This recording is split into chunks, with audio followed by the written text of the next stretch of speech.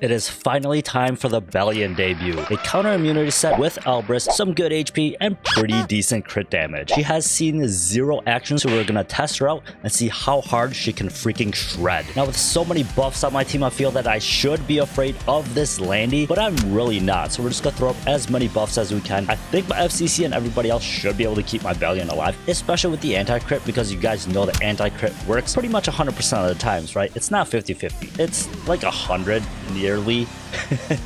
Here we go. We got the A.Ras proc. That damage is not too bad. Not too bad. She murdered the Arby.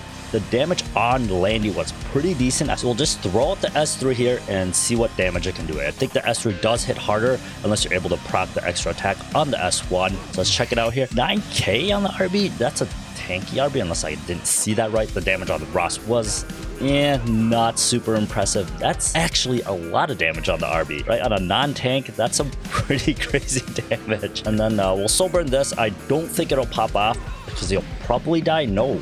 The Ras is pretty tanky, 2k plus 40, got 1,000 some, decent. Now because my Belian is pretty strong, we're going to actually see if she can cleave. Now there might be a good chance that this Hua-Young on the other team moves before my Belian does, especially if I cannot push back this. I have to push back the sealer list, obviously, right? And then we can soul burn with the flan. We land the S3, hopefully we can land on everybody. Then we're gonna push up my Belian. However, my Belian is slow as crap, and this only pushes 40%, right? Oh, wait a second. Flan pushes back. So that's actually pretty good. We're going to push up the Belian here. So now my Belian has 350 freaking crit damage, dude. We're going to throw out the S3 and see how much damage we can do here. I hope it kills somebody, right? Come on. Not bad. Like, that went by really fast, so you couldn't really see, but there's a lot of dead people on that team. How I see it is, that's a pretty good sign, right? That's a pretty good sign in my opinion. So we're gonna soul burn here with the C-Dom. We're gonna blow up this stupid Rimuru.